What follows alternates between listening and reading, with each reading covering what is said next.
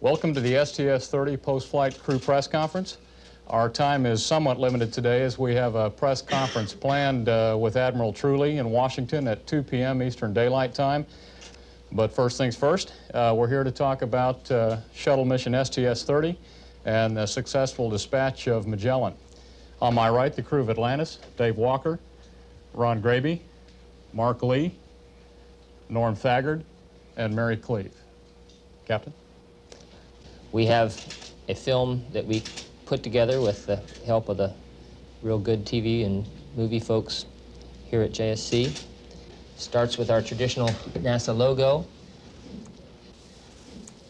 Here we are, getting ready to go out to the pad in our launch escape suits, which are relatively comfortable at this point because they've been cooled down pretty well. Nice day. It was wonderful to see so many folks there to see us off. And we had a very pleasant trip out to the pad. Here we're picking up with the launch sequence. As a result of our first scrub, the attitude in the cockpit was actually relatively relaxed. Of course, there's a limit to how relaxed you can be when someone lights off that big torch beneath you. Here's the orbiter going by the launch tower, clearing the tower. See the orbiter or the vehicle roll to place us in a heads-down attitude and to align the vehicle in the proper azimuth for its ascent phase. Here's a sequence.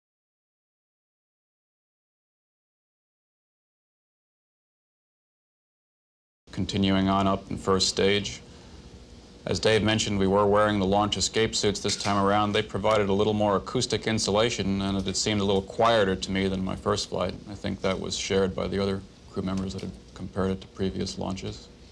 The next sequence will be the IUS deploy. Once you get on orbit, we got the payload bay doors open and we took a good look at Magellan. It was good to see that it was in the same pristine condition as when we took off. We started the elevation procedures for the deploy. And inside, once we got on orbit, we had to reconfigure a number of systems for on-orbit operations. Dave reaching back to one of the overhead panels and Norm helping him out. And shortly after that, we started into the procedures that we use to deploy the IUS. Principally, it's the panel in back of me and over to the right of Norm. Once we elevated up to 29 degrees and then on up to 52 degrees for the deploy, we went ahead and threw the switch and sent Magellan on its way. It comes out of the payload bay at about half a foot per second. And during the first minute, we just sit there and watch it leave the orbiter bay. We're in free drift as far as the shuttle is concerned. And the way it is deployed, as you know, is a super zip. It's a mechanical or a metal band around the IUS that is separated, and several springs send it from the payload bay. IUS here, it's flowing. It's a very, very reliable upper stage. We used it several times, and it put Magellan on its trajectory. The attitude was good, and it was within 3 meters per second of where they said it was going to be, which is pretty remarkable performance. So it's been a real workhorse of the space program, especially return to flight after Challenger. And right about this time, you'll see the rate pick up of the payload. It's when we put a -X burn in to the orbiter. It separates us from the payload, and that's the last maneuver that we do until 15 minutes after deploy, when we go ahead and do our separation from the IUS. This is a shot taken out the overhead window. A close-up view of IUS. It's about 400 to 500 feet away. When we finally do our burn, it's about 1,000 to 1,500 feet away, and this is the business end of the IUS we're looking at right here. Inside the gold insulation is the IUS solid rocket motor. And this is when the solar arrays deployed. They deployed 10 minutes after the IUS was deployed in connection with the RCS system on IUS being activated. And this is a nice shot we got. We initially thought that Venus was going to be too close to the sun for us to even see, but we didn't realize till we got up there and followed it several times after sunset. We could see Venus trailing the sun at the terminator. So we got a picture of Venus sunset, and down in the lower portion you see some of the clouds, the thunderheads that had built up. We had a mid-deck experiment called a fluid experiment apparatus, which you can see here. My hands are inside of this. It's a little furnace. We were growing indium crystals, It was really an excellent middeck for us to work on. We changed out samples and actually interacted with the science. Here's an example of the crystal. The rougher section to the right was done at a lower temperature than this striated section, which was melted at a higher temperature. So by adjusting the wattage, we could adjust the temperature which this indium was being melted. If you get it too high, it'll break. If you get it too low, it doesn't melt through. So it's sort of touchy. And actually, the wattage was different on orbit than it was on the ground by about 10 watts. We controlled it with our little experiment computer, which worked great, different floppy disks for each experimental run. We perform a number of medical experiments each flight. This shows Mark getting censored up for one such experiment, which looked at some physiologic parameters, I believe, like heart rate and that sort of thing. And in this scene, you see Mark and I getting ready for a pre-breathe. When we do spacewalks, to avoid bends, we have to breathe pure oxygen for a while. Mark and I were the spacewalk crew members if we had to do something like that. And for operational reasons, to shorten up that pre-breathe, we like to lower the cabin pressure to 10.2 psi, and we plan to do that on future flights. So to test all of that out and see how the cabin behaved, we donned the helmets in the cabin, and we actually did the 1 hour pre-breathe as the cabin pressure was being lowered from the normal 14.7 down to 10.2 psi. And I'm over there checking out and making sure that our oxygen is actually on. We also have laptop computers. You can see one of the ones we carry here, the PGSC, and you can see what that screen looks like. They're very useful for experiments and for keeping track of where we are around the world for Earth observation purposes. This sequence picks up with some of the typical on-orbit operations. This is me in the pilot's seat checking out some systems. This is in conjunction with the depressurization to 10.2 psi cabin pressure that Norm talked about. Here's Mary at the overhead windows. This is our primary vantage point for Earth observation photography. Here's some pictures of some thunderstorms approaching sunset. One of the experiments we had on board dealt with the photography of lightning, and here we are getting ready to set ourselves up for that. Here are some lightning flashes as seen by some of the cameras in the payload bay. There's a nice one coming up here shortly. There it is. There's a rather large lightning discharge. Back to flight deck operations. This time we're entering a maneuver to put the shuttle in a new viewing attitude. Here's Norm in back of me entering some data into the onboard computer, the portable computer, that is. Mary again at the aft station with one of our 70mm cameras. Here's a little example of some of the Earth obs. These are irrigation fields, circular irrigation fields in Saudi Arabia. There are hundreds of these, and some of these are very, very large, the diameter getting up to 2 to 3 kilometers across. They're very prominent when viewed from low Earth orbit.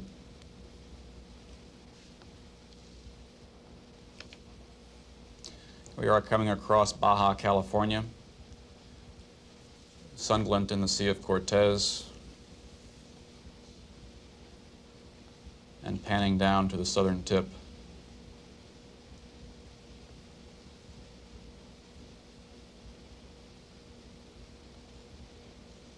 We all got a chance to take a lot of photography on this mission, and that's a lot of fun to do. And in addition, it's useful to a lot of folks, geologists, people who do cartography, and oceanographers.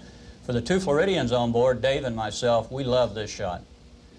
You can see Alligator Point in Tallahassee there for a while, some of my old stomping grounds, and panning down the peninsula. Things are just very prominent. Lake Okeechobee is very prominent there. You can see all of the Miami area, and that's a huge area these days with nearly 12 million people that the state has. In addition to the motion pictures, obviously we took a lot of still photos. And while this is a camera view, the fact is that with the naked eye you can see almost everything that you can see in this view. This is a picture of the Cape, and you can see the shuttle landing facility, the 2 launch pads, including the one from which we had launched just a few days before. The Florida Keys, just a beautiful view. And you can certainly see the Metroplex area there, the metropolitan area of Miami, and of course Lake Okeechobee coming into view. I really, as a Floridian, love these kind of pictures. And we had, it seemed like all the passes we had over Florida during the mission were like this. Very few clouds, and it's almost like looking at a map, except you don't see any of the boundary lines. As we go to the east, of course, we come to the Bahamas. A nice place for a post-flight trip. We sort of shared doing the food cooking duties. Whoever got hungry first seemed to be the person that would end up cooking. With the galley on board, I didn't have one on the last one. The galley on board, it made it an awful lot easier and faster to get meals prepared. But it's actually a lot easier in 0G going up the stairs. In 1G, you have to be careful and take the trays one at a time. You can just grab them and float up in 0G. And we usually ate our meals up on the flight deck. Here's Mark with his VHS or Viroqua High School t-shirt on, or sports shirt, with a piece of beef jerky, just enjoying 0G. It was Mark's first flight. He's a rookie, and he really had a good time. You could tell that he was really enjoying being weightless. He kept playing with his food. I'm sure his mother would want him to do that, but he kept playing with his food. And you can see here all the bags. That's re-entry morning. That's all of our suits, re-entry escape gear that was packaged up in these bags before we unpacked them. You can see it took up a lot of space down here. A lot of times at work I feel like I'm running around in circles, and so I tried actually running around in circles, and it worked up there, and it was a lot of fun. There's something about 0G that makes even adults regress. We were always told not to play with our food, but the fact is you can get such interesting effects. Now, the fish crackers that we have there in the plastic bag are primarily for eating. But interestingly, in that plastic bag, they really almost did look like a pack of live or a school of live fish. Ultimately, however, you have to remember that they're there primarily to eat, and there go a school of them. And just like predator fish, you can't resist. And then you've got the problem, of course, of getting those things out of the air before they drift off. And we'll introduce the crew, Ron Graby, and then having some difficulty getting through there as he's tangled up in all the wires and cords that inevitably seem to be in the way, Mark Lee. And I think I'm next here, and I get a little tangled up in the cords as well. But there's always someone there to grab you if you do get lost in space. And in our persona as Sven and Ole, we try to outdo Hans and Franz with their little girly legs and do our pump you up act. And now, Mary Cleve. Nice aerobatics. Thanks. And Dave. Okay, we thought our last day on orbit would be a pretty easy day. We're going to do some more crew movie and Earth Obs type of video work, but we ended up changing out the computer, and this is a real good shot in the avionics bay where we had to work. It was pretty tight, but being in 0G, there were no real pressure points, so it was pretty easy to stay in there for a couple hours and do the work. One of the biggest problems is housekeeping. As we brought out each one of the wire bundles, we made sure that it was marked correctly. Mary and I both checked them to make sure that when we put it back together, we put it back right. It would have been pretty embarrassing if we wouldn't have got the right cables hooked up. And so we marked everything, we put it in bags, all the screws and bolts float around, so we had to make sure that we kept track of all of those. And once we got it back in, Mary's showing here torquing down the bolts. Each one of the bolts has specifications. This was 100 inch-pounds that we had to do these two, and there were a couple other eye bolts that we had to go to 30 inch-pounds. Once they were in place, then we hooked up all the electrical connectors, we powered it up, and the computer worked great. After getting the computer replaced, we got a good night's sleep, got up the next day, suited up to come home. This is just a little demo of how that can be done. It's fairly easy to get in and out of the suit in zero gravity, although it isn't all that comfortable to wear. And then we started downhill on schedule. This is a picture of plasma interaction around the orbiter, which Mark was able to get with the camcorder. There's some spectacular photography there of the plasma sheath discharging. This is pretty rare photos. Then you can see out the window, again with the same camcorder, the Earth horizon as we do the roll maneuvers that allow us to guide ourselves down the reentry track. All of this went very smoothly. There's a little bit of high Mach buffet, and you can see that reflected in the slight shaking of the camera. I said Mark. Actually, I think Mary was taking all of these. Mark took the photos uphill. And then finally, back at Edwards, Ron flew a little bit after we went subsonic, and then I took it for the landing. It was very smooth all the way down till we got close relatively close, the last few thousand feet, when the turbulence and the crosswinds, which we had expected since we were trying to get a crosswind developmental test objective done, became obvious. So the orbiter flies very well through that sort of conditions. Here's another picture out the side window as we come down.